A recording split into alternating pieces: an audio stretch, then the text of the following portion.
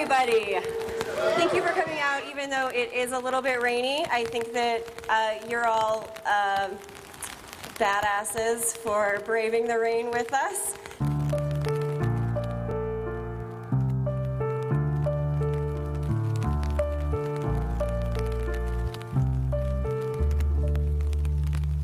The organization is Slut Walk. It started because there was a string of rapes in Toronto, and an officer came out and said that women would not be sexually assaulted if they didn't dress like sluts. Are you ready? Consent. Consent. 100%. They're called survivors, not victims. 100%. No excuses for the men or women who made them feel this way, who made them feel like they have to march to the Capitol just to get someone with the power to help to listen. I was sexually assaulted 441 days ago, and now we are waiting for my rape kit results to come back. Why is this taking so long? Mariah Arts' story from July 16th, 2018 is worth more than a soundbite on the street. I think I got raped last night.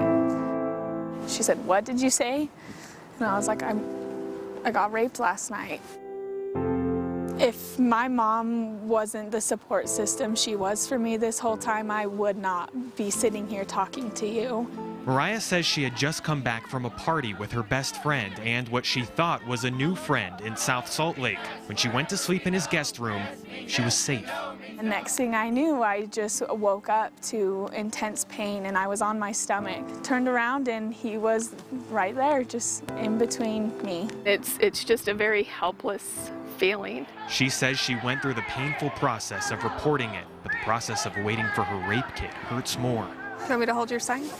Yeah, sure. Today's walk is a different type of step, asking for answers, which shouldn't be painful at all.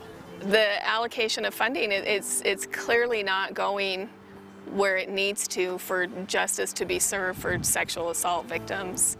I don't believe anybody is really doing anything about any of it. And it still says July 16, 2018 processing.